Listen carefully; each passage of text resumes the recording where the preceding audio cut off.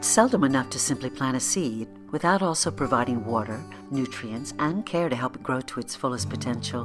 In 1926, when Frederick Clements first planted the idea for a new kind of garden in Santa Barbara, the seed fell onto fertile ground. There had never been a garden quite like the one envisioned by Dr. Clements, a famous plant ecologist. While other burgeoning botanical gardens were collecting plants from all over the world, Clements was intrigued by the variety of plants native to California. The diversity of climate and topography that make the state unique physically also is reflected in the exceptional richness of its flora and fauna.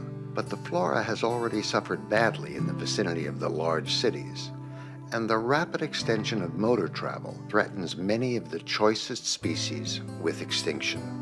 Dr. Clements planted the seed that Santa Barbara was the perfect place for a garden that combined scientific research along with beautiful and educational displays for the public about the diverse flora of California that encouraged the use of native plants in gardens.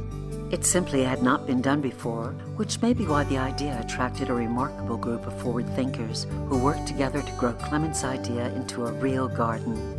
Dr. Elmer Bissell, board member of the Museum of Zoology, later the Santa Barbara Museum of Natural History, found the property. He contacted his friend, Anna Dorinda Blakesley Bliss, who donated the money to buy the land. The seed had found a home, but the work had just begun. Dr. Bissell and his wife, Irvana, a retired couple in their mid-60s, worked for 10 years without pay and using their own resources to turn the donated plot of Mission Canyon land into the botanical treasure imagined by Clements. Irvana Bissell was a great believer in the beauty and appropriateness of native plants. Its object is to show the beauty of native plants and their adaptability for use in private gardens, and its slogan is "Back to the soil," with native plants, back to California's soil, not with thirsty exotics, but with California's drought-resistant plants which conserve the state's water supply. The Bissells wanted to be sure that this dream was taken up by the next generation. In 1934, they hired Monsell Van Rensselaer, a young graduate from UC Berkeley with a passion for nature, to help them. The Bissells funded Van Rensselaer's position themselves with an endowment of over $25,000 and pledged their beloved home, Stone Acres, to the garden.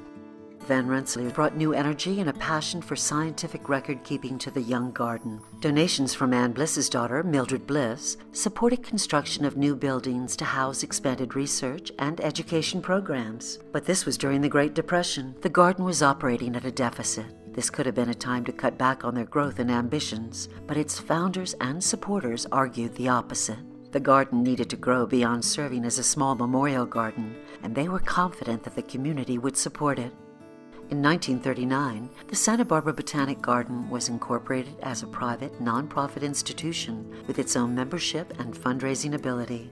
Earlier in that decade, local landscape architect Lockwood DeForest Jr. had been designing the garden's plantings. He was joined by Beatrix Ferran, the nation's first female landscape architect, in 1935. Their unique partnership resulted in a stunning merger of formal and naturalistic design elements that made the garden world-renowned. In 1939, they made this joint recommendation for the meadow area. Eliminate Bermuda grass meadow. Replace temporarily with annual and perennial wildflowers. Should this experiment prove successful, it might be desirable to make it a permanent feature. Otherwise, the area could be planted with native strawberries, which would tend to accentuate the view of La Cumbre Peak in the background. The meadow's plantings and design evolved over the decades. With Seed the Future funding, the view first proposed by Ferrand and DeForest will once again greet garden visitors this spring. In 1950, Dr. Catherine Muller brought her scientific knowledge and love of native plants, along with exceptional administrative talents, to transform the garden into the modern institution it is today. For each key element of Dr. Clements' dream, Dr. Muller added a structure that endures today. Education became the garden's gateway to our community. Muller hired the first education director, created a docent program, and reached out to audiences in creative ways, like radio programs, flower shows, and trail guides. Research grants produced internationally significant studies, including the effects of radiation on plants and climate change through tree ring analysis. Conservation efforts expanded with new collections and construction of the garden's first research building with dedicated space for the herbarium. Today we follow the same holistic approach to achieve our mission. Seed the Future is not only about a building, it is about establishing a stronger infrastructure to support everything that we do to conserve California native plants. In 1973, Dr. Ralph Filbrick's commitment to island research established the garden's leadership in this critically important ecological system.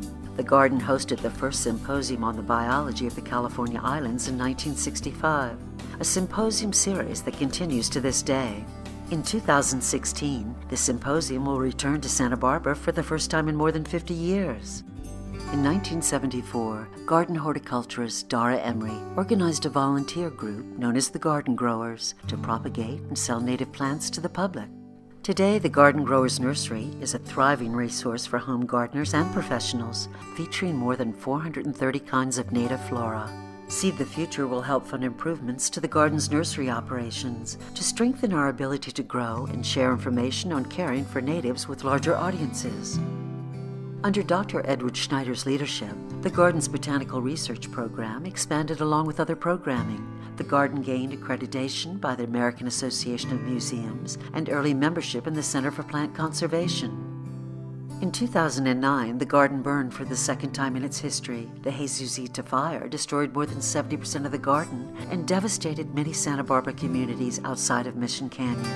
Ever resilient, both the garden and Santa Barbara recovered from the ashes stronger than before. Today we continue to build upon our rich legacy. Thanks to your support, we're restoring our historic gardens and adding new ones, upgrading our research capacity to address new and ongoing conservation needs, expanding educational and volunteer opportunities for all ages, and increasing nursery operations to support our own needs and those of the community. All so that we can ensure the preservation of California's diverse flora for future generations.